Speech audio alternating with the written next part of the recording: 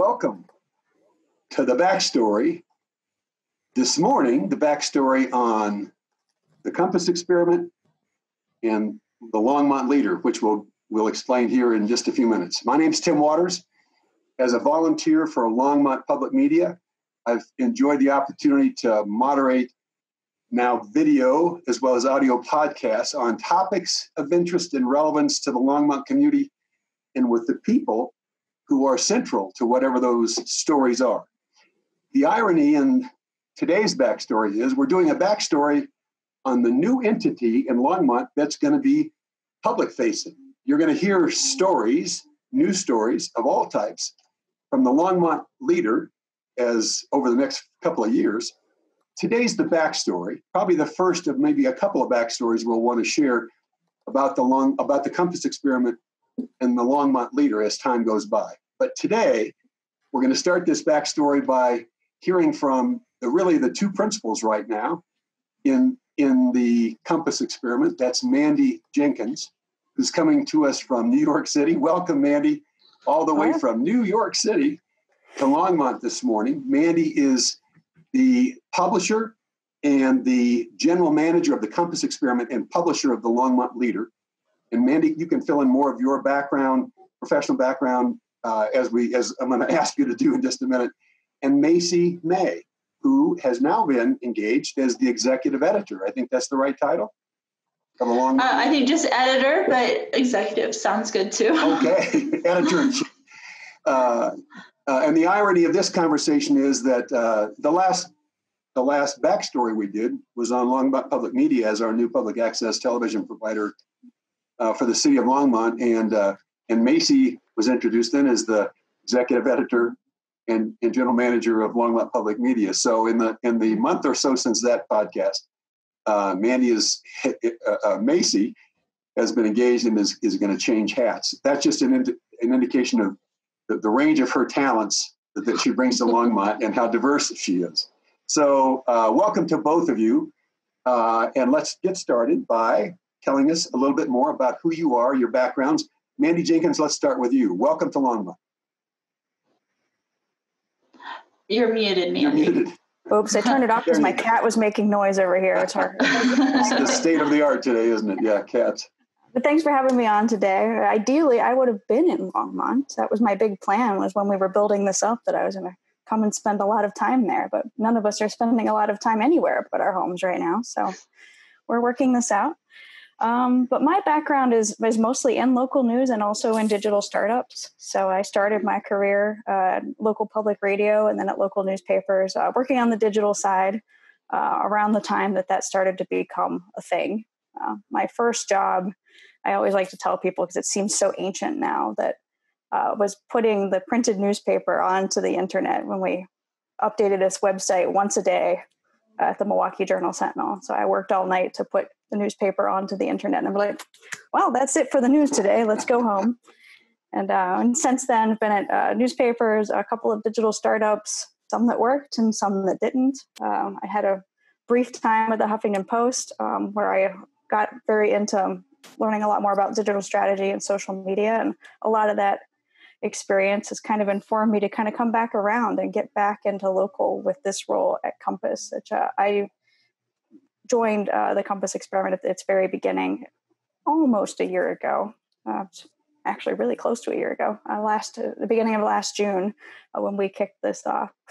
And we're going to want to learn more about the Compass experiment, obviously, and then like right after these introductions. So and that's my background. Well, we hope that on the other side in the post-pandemic world, that we see more of you in real time, not just virtually. So. Me too. All right, Macy, you shared if people want to go back and watch the last podcast, they'll learn about Macy. But in case they haven't, tell us about Macy May. Yeah, I'll absolutely give you a short synopsis. I moved here in 2014 with my now ex-husband and my two boys. And 3 years ago, I found Scott and Sergio with the Observer and quickly became the editor there and fell in love with journalism, and especially local Longmont journalism.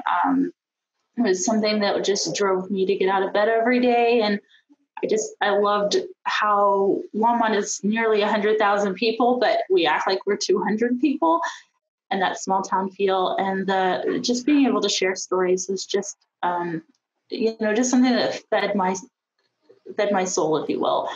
And then as the Observer evolved and continued on, Scott Sergio and I got into public access television because, we were pretty much doing most of the same things that the Cable Trust was doing. And we bid for the city contract and won that.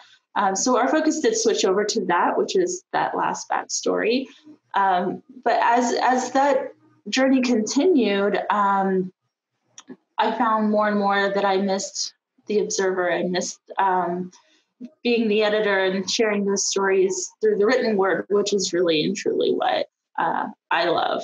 I'm less of a video person. I can do it. I like it. It's fun, but words are really my passion.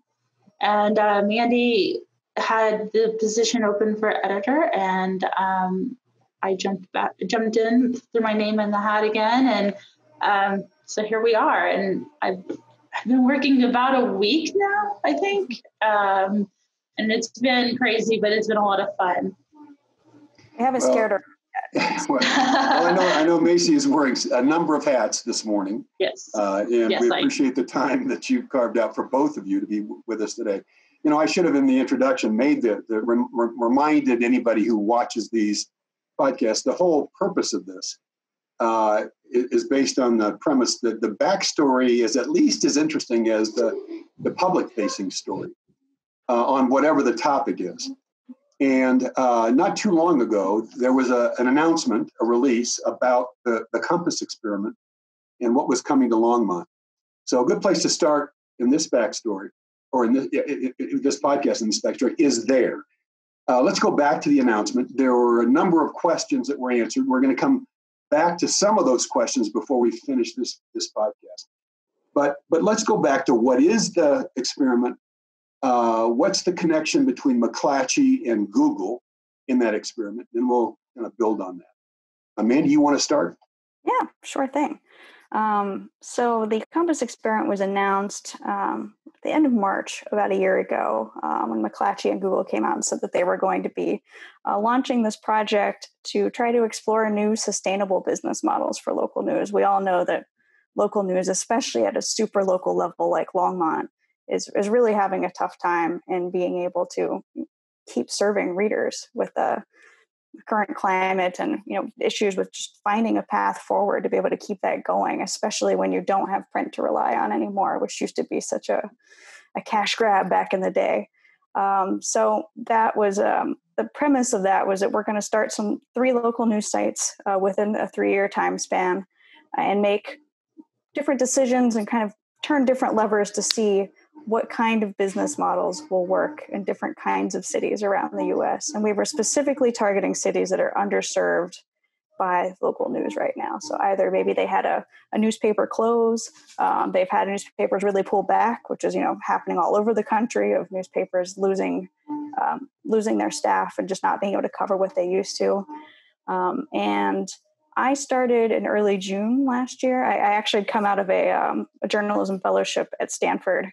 So I'd been doing that for a year, and I was kind of coming back into the industry, and this sort of seemed like an ideal fit for me. So I really wanted to get back to local news. And our very first site we launched last October. So that was in Youngstown, Ohio. And we ended up going there because the newspaper there had closed at the end of August. And we'd seen, in like June, they'd announced that was going to happen. So that put it right on our list of a place to go to try to open something new for that community. And we launched it about 40 days after the newspaper had closed. And the entire staff at our Youngstown site, which is called Mahoning Matters, all came from that local newspaper. So they all worked there together. And we hired them on to try to continue that tradition of local news in Youngstown. But very early on, I identified Longmont as a place that I wanted to kind of keep an eye on. And I can get back to that backstory a little later. But it's pretty interesting because it involves the Observer very early on too. But that's part of the story. That's part of the backstory. Now I do have that question. Yeah. But as to your question about the Google connection and with McClatchy. So Google is providing the funding for this. So they give the money to McClatchy. We're owned and operated by McClatchy, but we're kind of this independent little country within this large newspaper company.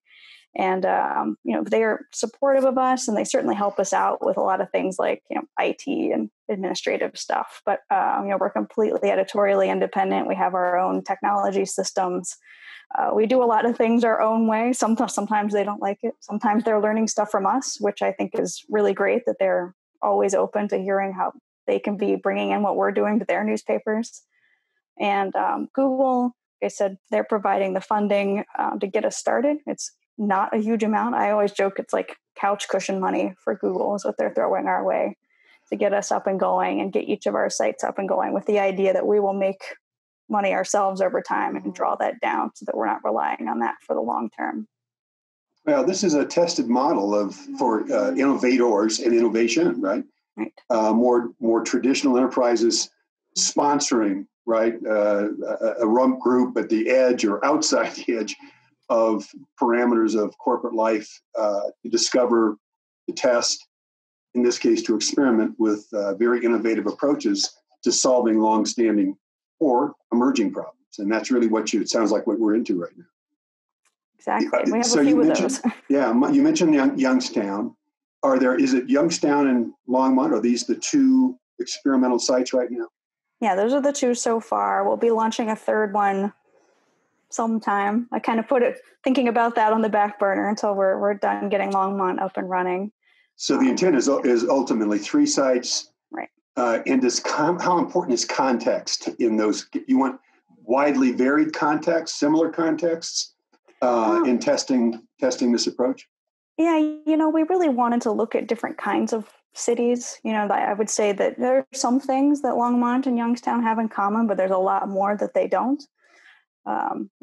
Youngstown's a very economically depressed community in comparison to Longmont, and is shrinking instead of growing, just because there's been a huge brain drain happening there. So the cities are facing different challenges, and they're facing different news challenges, which is one reason why Longmont also made sense, is being able to test some of the things that worked in Youngstown. We want to be able to bring over and test in Longmont and see if they work. And there's probably going to be things that are not going to carry over, and some things that will make more sense in one versus the other. Well, that's important, I think, for folks to know and my next question is about why Longmont, but that context matters in these kinds of experiments. Right. And the context here was conducive for this experiment. So what was it about Longmont? About growth, about economics, about history, and you made reference to the Observer. Its presence was a fairly remarkable story by itself. Out of nothing, what this team was able to create. So talk to us about why Longmont. Right. Well, for one thing, I was pretty familiar with Colorado. I was actually born in Colorado. My dad was stationed down at Lowry Air Force Base in Denver, and then lived there for a lot of my childhood. So I was familiar with the area and always loved the idea of being able to have a good excuse to go back. So I will note that everyone wants a good excuse to spend some time in Colorado, for one thing. But early on in working on this project, I would say within the first few weeks, I'd been reaching out and talking to people who were running small local news sites, who were doing really interesting things, just to find out what was working for them, how they made decisions about that. And I had read in the Columbia Journalism Review a story about the Observer in the library district. And I was like, this is really interesting. Like, I want to find out more about what these guys are up to. So I sent a cold email to Scott, and he accepted it and decided he would take a phone call with me. And we actually had a pretty good long conversation just about how the Observer came to be, and how, he's been working on thinking about some of the same issues I was, about how to make something sustainable, how to serve a local community. And, we agreed to keep in touch about that. And I had noted, from talking to him and just from reading about it a lot, the media has really gotten pulled back a lot around Colorado in several cities, Longmont just being one of them. Lots of jobs have been shed, lots of papers are consolidating. and Longmont being this really vibrant community in every way that you can think of a community being vibrant. A great art scene, great schools, beautiful place to live, and it's growing while lots of people are moving in, and all of that's happening while the news has been shrinking. And I was like, that's something that I really kept an eye on. And then when we decided to come out and look at a few different cities in Colorado for our research, we looked at a few places on the Front Range and also some towards the southern part of the state. And I met with Macy and Scott at the Observer office and heard about the upcoming move over to Longmont Public Media, and just that, they were concerned that maybe they weren't going to be able to devote as much time to the Observer anymore. And that really cemented it for me that, without the Observer and with everything else getting cut, this is going to be a place that really stands to lose most of its local news. And so that put it right at the top of the list. Do you want to add to, I'm sorry, I didn't mean to cut you off. No, go for it. From the Observer's perspective, Macy, you want to add to this? Yeah, I can recall some of those early conversations with Scott about, I have a meeting with this woman, Mandy, about this experiment with Google. And, if you know Scott, he's skeptical. He was very skeptical. All of the Observer's interaction with other media support groups and whatnot had been really difficult, actually, because we were approaching news from a nonprofit standpoint and doing things a little bit differently than what a traditional newsroom would do. And we didn't really fit into the puzzle, and no one really knew what to do with us. And so funding was scarce, and we just in general didn't get a lot of support. And so he kind of felt like that was going to be the situation here. But he was like, well, I'm going to keep talking. I'm going to keep trying. And there's your construction. Can you hear some construction going on? I can hear some construction. Why mute this? Does it help? You might mute yourself while someone's talking. That's what I'll do. Thank you. You're welcome. There you go. Go on with yours. Anyway, so the more Scott and Mandy kept talking, the more it became quite interesting about how the Compass Project might fit in with Longmont. And then as we started transitioning into Longmont Public Media, it was truly a situation where we didn't know where the bandwidth was coming from. I had at pieces during the Observer done most of the work on my own. And so then I was facing the idea of trying to balance a newsroom plus the public access television at the same time that COVID is, starting to hit our community. So news is going up. The amount of news out there is going up, and more important to report.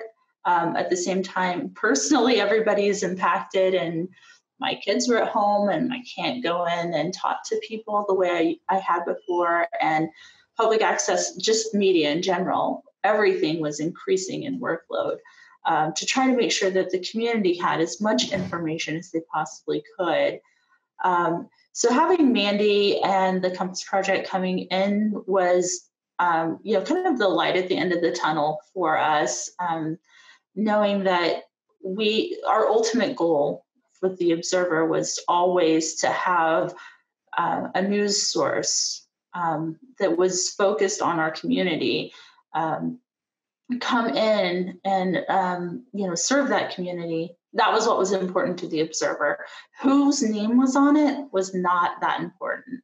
So it was a very good fit to just welcome Mandy and the Compass Project and to say, please do take over the news part with the leader, and the staff at LPM will continue to do the media as far as television was concerned. Thanks, Macy, for building on Mandy's response. Now the question is, why should anybody care? You two are really into reporting the news. Some of us are into consuming the news. But why not? Why now? Why should we care that there's some new news source in Longmont? I'd say that even aside from us, the importance of having local news that's based in your city, that everybody can have a go-to point is really important, and one of those things is disappearing across the country. And it's so important for people to have this place, because communities that don't have local news, they're missing a few key things. I mean, for one, that sort of gathering place where the community knows that they can go to learn about other people in the community, what's going on there. You really lose out on some of that. And there's also tons of studies that show that communities that lose their local news sources and people aren't reading the news are way more likely to believe disinformation and fake news and to be passing that around. They're more likely to be fearful and untrusting of their neighbors. Those kinds of things, they damage the fabric of a community over time. And you certainly don't want that, especially as a community that's growing and you're bringing in new people who don't necessarily know much about the area, and they don't necessarily know about its history, and they don't know even where to go and who to talk to. And I think that's also important when you're looking at a place like Longmont, that really is in an interesting position to be able to bring in new residents who can really change things and do really great things, as long as you're giving them the information that they need. And I'd say, at least for us in particular, a reason why it's important to care is, we're really responsive to what the community needs and what the community wants. And, we're building what we think is going to be helpful, but we're doing that really informed by what people in Longmont are telling us. And we're going to continue to be informed by that. Really learned a lot from the experience of the Observer and some of what we've done in Ohio as well, to have that really be a two-way communication. And bringing the community together in one spot is a big part of that, and a big part of what we're trying to do for Longmont. Well, I was just going to say, it's interesting that through all of the years, the Observer struggled in getting people to look at the website and to read the news and to care about the news. We did at some point reach a spot where we were about 50, between 30 to 50% any given time, trying to or reach in Longmont. But when COVID hit, it was interesting because we saw this huge uptick.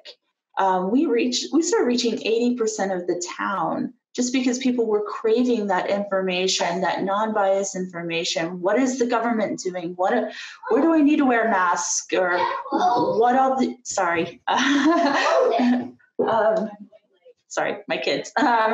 Anyway, but people were seeking out that information, some place to go to, just to have a source that wasn't Facebook, that they could rely on to give them the up-to-date information, so they knew what was happening and where they could go and what they could do with anything, businesses, restaurants, and the government, and all of those regulations. So I think local news is just super important for things like that, because it does change from just the state level to the county level to your city level, and people want to, when they have to stay at home, what is impacting me close by.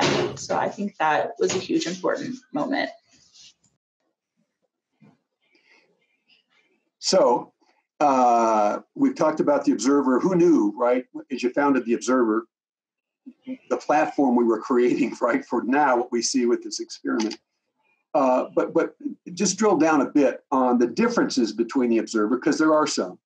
The business model, the intent, the rigor, and the scope of news reporting that we're going to expect from the leader than what we experienced with the Observer. Tell us what the similarities and differences are between the Observer and what we will expect from the leader.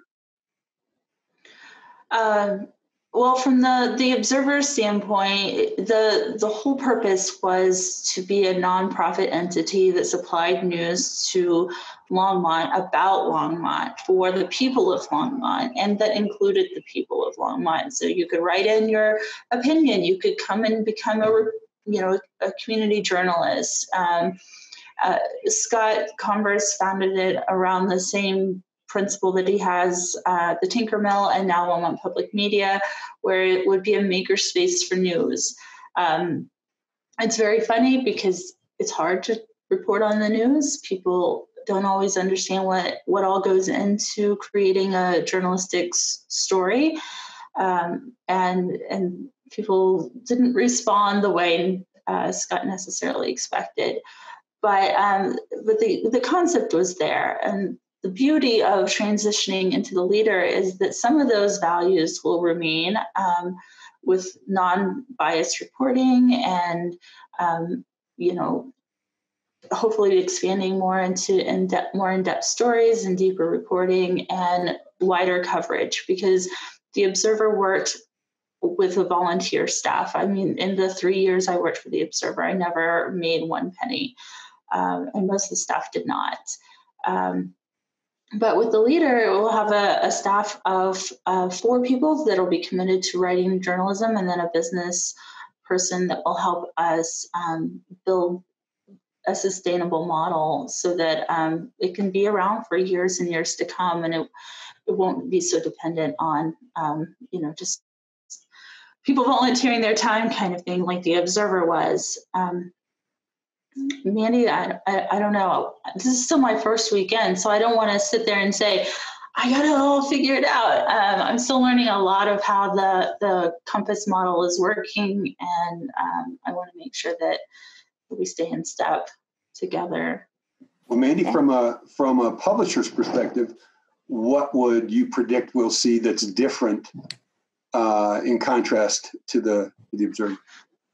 I think that well, for one thing, the fact that we're a for-profit model is certainly a bit different, though I don't think it's as different as people might think, because it does come back to a mission. And, I think we share a lot of the same mission as the Observer. And, that's just that we're going to be executing it in a slightly different way. And I think one of those is that, we are going to be, continuing the reader contribution model, but also, adding on a big component for local advertising and local community partnerships that can help fund the site in the future. And a lot of that we're going to be taking from what we've learned in Ohio.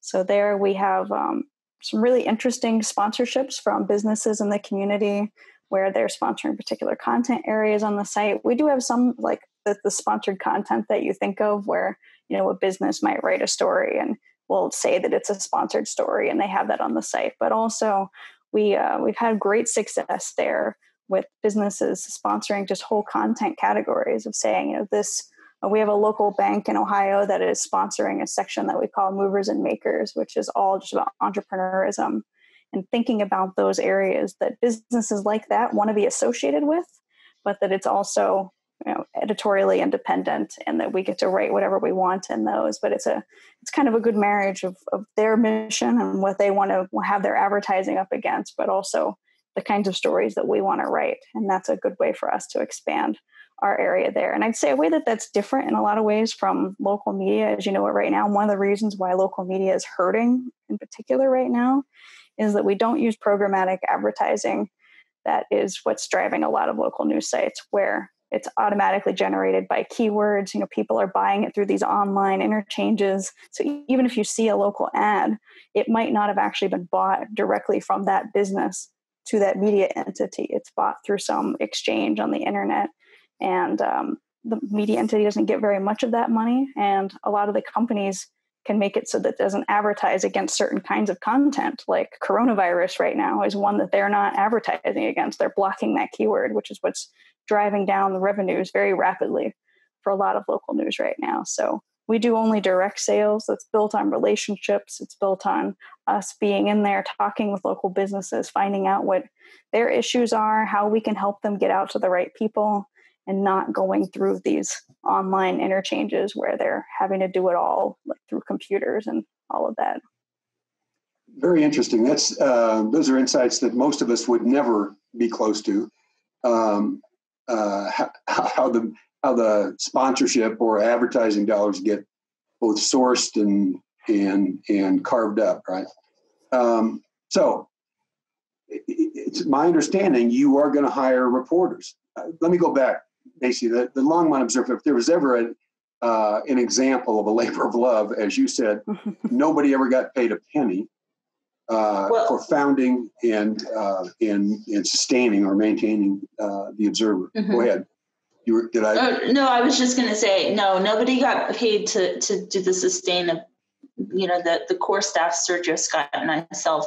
We never got paid to do any of that. We did pay some freelancers for stories here and there, but that was the whole commitment, was to continue providing that coverage to our community and not bringing in money for ourselves. So I'll stand corrected that the founders didn't. There were some freelancers that did. But it's going to be quite different when you have a paid staff team of reporters. So talk a little bit about what might we see that's different in terms of what gets reported, how it gets reported, the breadth, scope, edges of reporting that we might see with the leader that we probably didn't see with the Observer.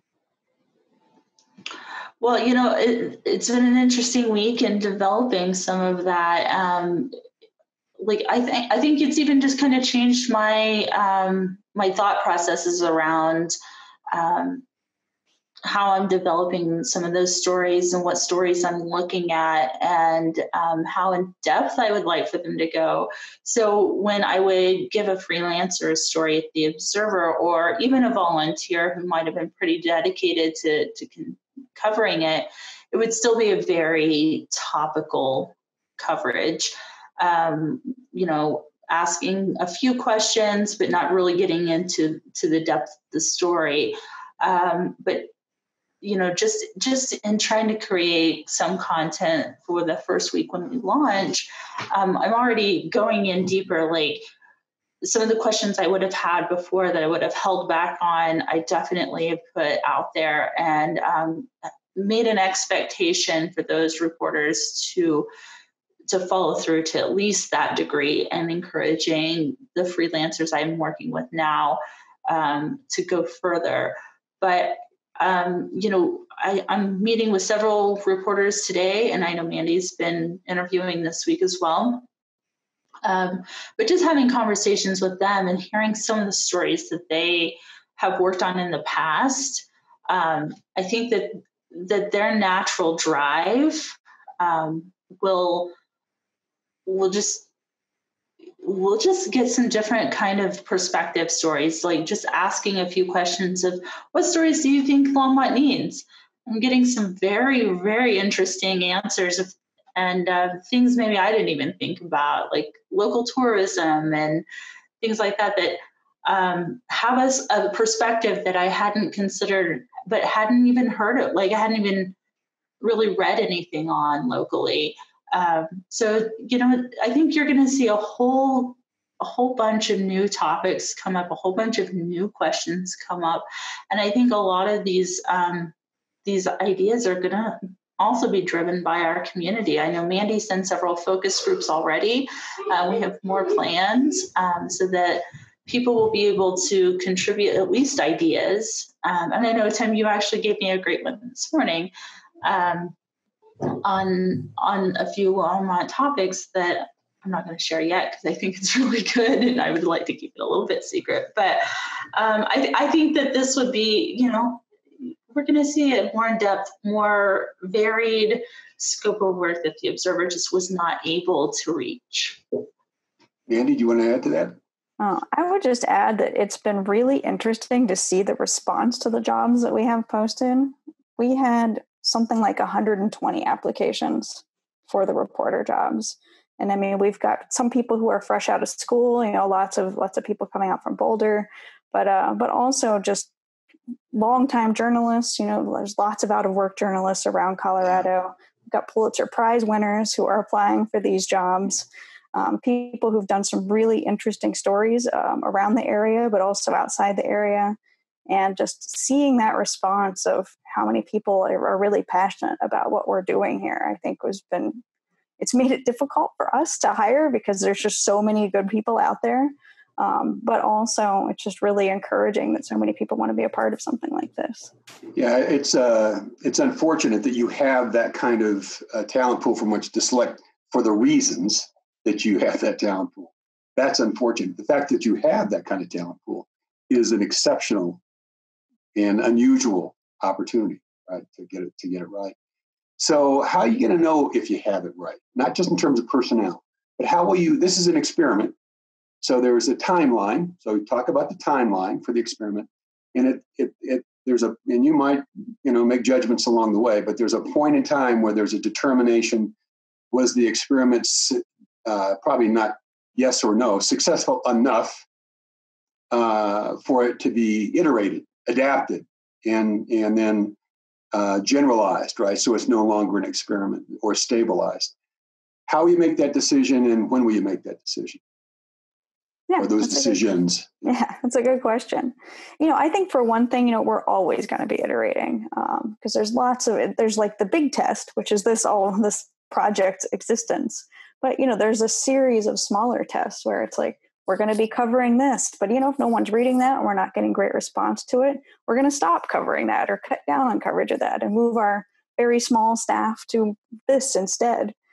So making decisions based on how things perform, what the reactions of the community are to it, and adding things and seeing, if we add this kind of service onto the site and it takes up this much time of the team, are we getting enough response to it to justify that expenditure of time and effort on the team? And we're doing that all the time. And that might be saying that we're going to try out a certain kind of content for 3 months. And if people like it, great, we'll keep doing that. If we're not really getting great ideas from it, we're not getting a lot of response to it, maybe we'll go and do something else.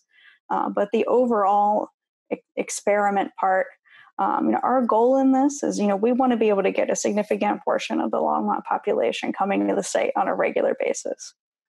I'm going to say that if we get there within 2 years, I'd say that's a pretty great sign of success, that we're getting like 10% of the population of Longmont coming to our site many times a month, hopefully many times a day.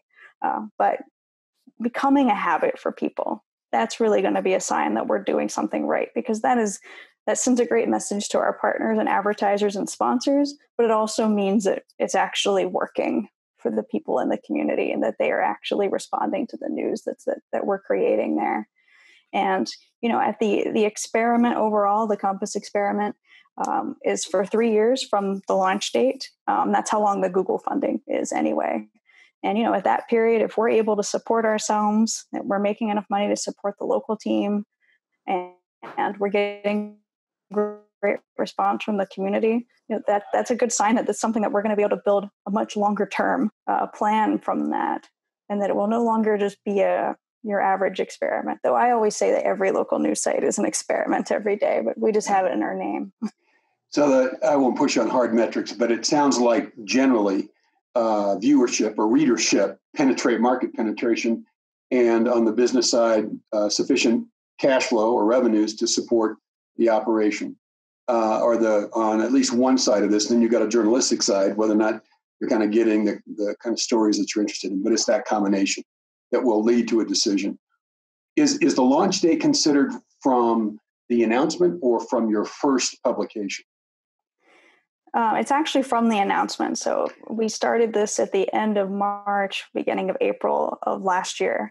And so we've got 3 years from that point to launch these sites. And that's one of the reasons why we want to get them all out there, give them a lot of time to get going.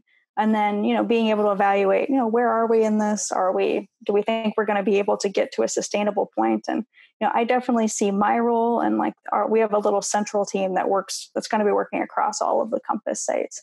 And, really, I want to get to a place where our jobs aren't needed anymore. That I look forward to putting myself out of work, of being the training wheels for these sites, so that we can help get them up, get them going, get a good team.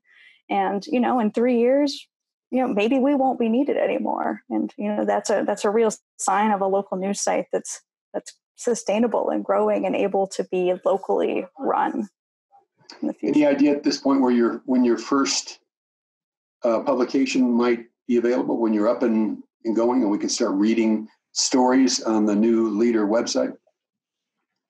That's very soon. I'll let Macy tell you. Okay, Macy. So we are launching on the 27th of May, and I believe we have a sneak peek for some of the, is it just the members or the donors, Mandy, of the Longmont Observer? it's donors and kind of, I think some of the longtime contributors are also on part of that list to get a look at it the night before.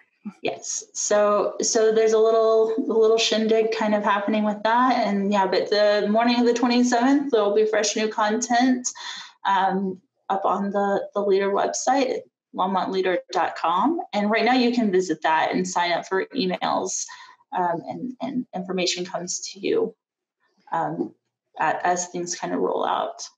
Not knowing when these get posted, I've avoided stating the date on which these podcasts occur because they're not necessarily time specific or time bound. But we are approaching, as we do this recording, the 27th of May. So we want to get this one posted pretty soon so people can have access to the backstory. And this will be maybe part of your soft launch, or soft opening. Yeah, Tim, if you get it to me today, I'll have it up for you by early next week. You can count on that. Because I'm still wearing two hats. Mandy and a couple of weeks ago, at the end of a couple of months ago, going now at the end of March, in a blog post on the Medium, you anticipated a number of the questions that people might have about this new experiment and what it means, what it doesn't mean.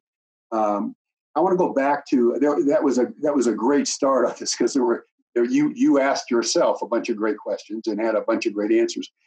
So these are questions you've already answered, but not maybe not everyone read the blog post. So I want to go back to a couple of them. I think you've answered again the question about that you posed yourself. What will the Longmont Leader write about? But you want to expand any more about that or on that question? The note I made to myself, will this include investigative reporting, which we haven't had much of in Longmont in recent years? Well, I'll say that for one thing, next week, when we're doing this soft launch, it really is a soft launch because, we're going to be really trying to slowly ramp up. I mean, Macy's used to running websites like on her own, but we're going to be getting her more help. And I think that you're going to see different and more content added over time, especially as we get our reporters hired, bring those people in, get them up to speed, and really start to find our groove as to publishing. And, over time too, adding on things like, maybe we'll add on new features based on some of the sponsors that come in that might give us some really great ideas for kinds of content we want to do, or the community will give us ideas for the kinds of content we want to do. But I would love to get to a place where we are able to get that balance of the daily news, the things that people need to know, the events that are coming up, some of the fun things that people rely on to know about the community, but also those investigative and more entrepreneurial pieces that are getting into things that, lifting the lid on things that maybe people don't know that much about in the community. And I definitely would like to get to that place when we can be into a daily publishing rhythm, which in the time when we're all figuring out how to put things together, I think we're going to be growing and changing that over time, but I would like to get there. And then Macy's already, planning a lot of stories, so I'll kind of throw to her on what she's thinking. I mean, of course, you don't have to share any secret stuff. She has some things cooking, it sounds like. No, I just really love the story that Tim, you did pitch to me earlier today. We'll see where that it's been one. It's been one in my pocket for a long time, but it's always good to hear people wanting to hear more about it. I think right now, some of the things that we're going to roll out with, of course, are kind of what's the next steps with COVID? How is Longmont reacting to that? How has Longmont itself been impacted?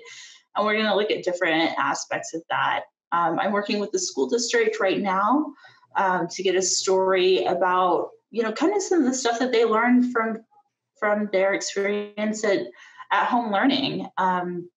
Because personally, I think that's a very interesting question, having basically been a teacher for 2 different grade levels the last few months. And then I have a lot of questions myself, just what about the future for that? Like, we've heard a lot in the news about, maybe not attending school in the fall. maybe starting off with online learning. So I think those are some interesting questions that I've asked the school district, and we'll see kind of where that goes. But then, I think there's some other stuff that's kind of coming on too, like the census and how that's been impacted not only from COVID, but also especially those underserved populations. So I have a story coming out or being worked on for that.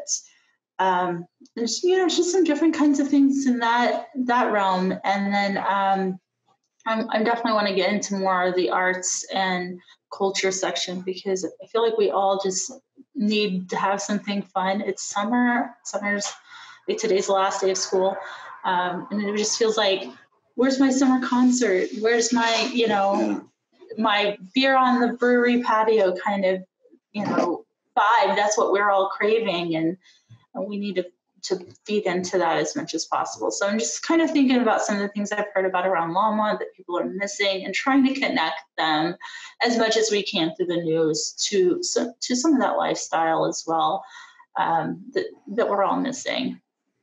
Well, and some of that answer begs maybe a chance for you to reiterate, and I'm going to mute myself here because we kind of can hear the rumble. But talk a little bit more about those who want to continue to contribute like they have contributed to the Observer.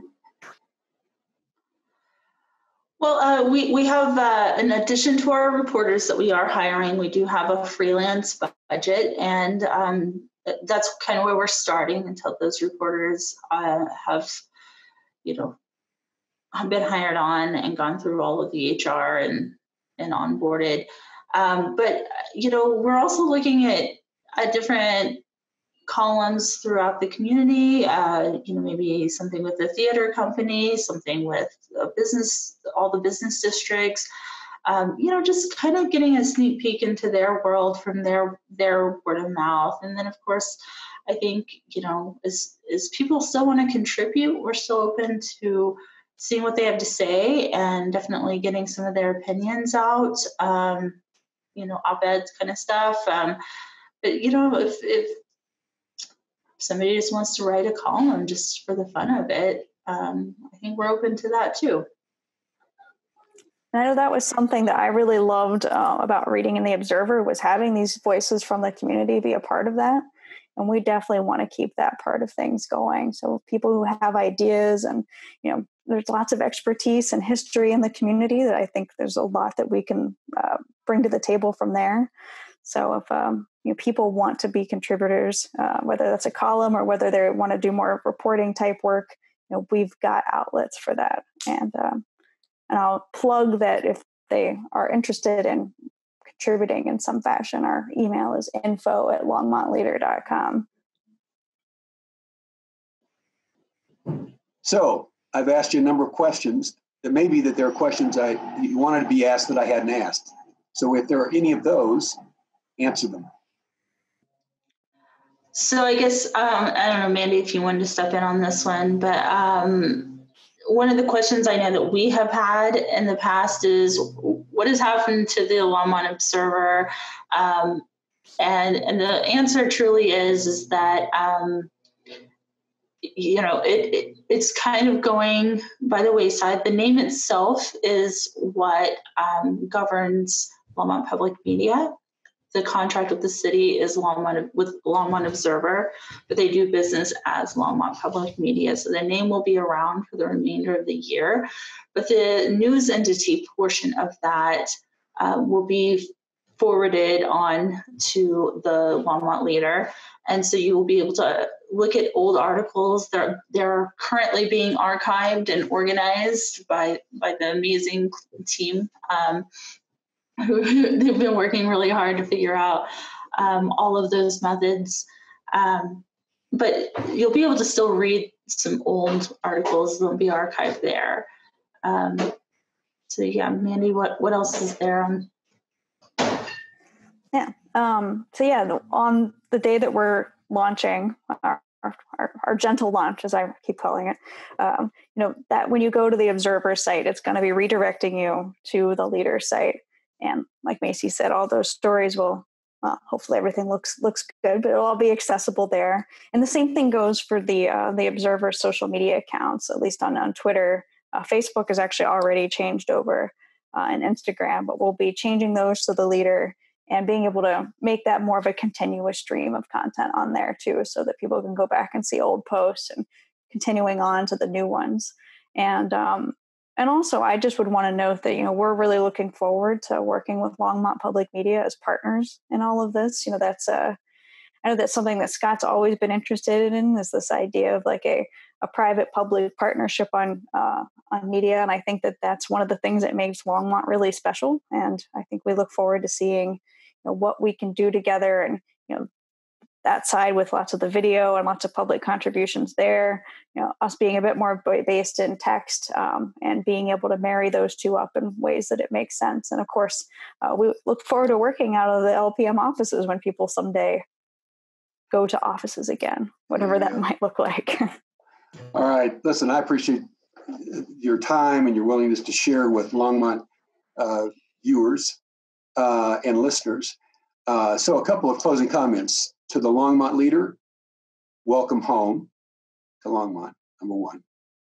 Number two, when asked, what are the great things that you know of that came out of Oklahoma? My first response right now would be Macy May. You hail from Oklahoma. Yes, Macy, I got that right. And in response now to the question, what are the great things that have come out of Colorado? I would say Mandy Jenkins. Now, I don't mean to reduce you to things. I would say people. Great assets, right, that came out of Oklahoma and out of Colorado. So thanks for your contributions back from Oklahoma and from New York back to Longmont. Longmonters, that's your backstory on the Longmont Leader. Thank you. Thanks, Tim. Thank you.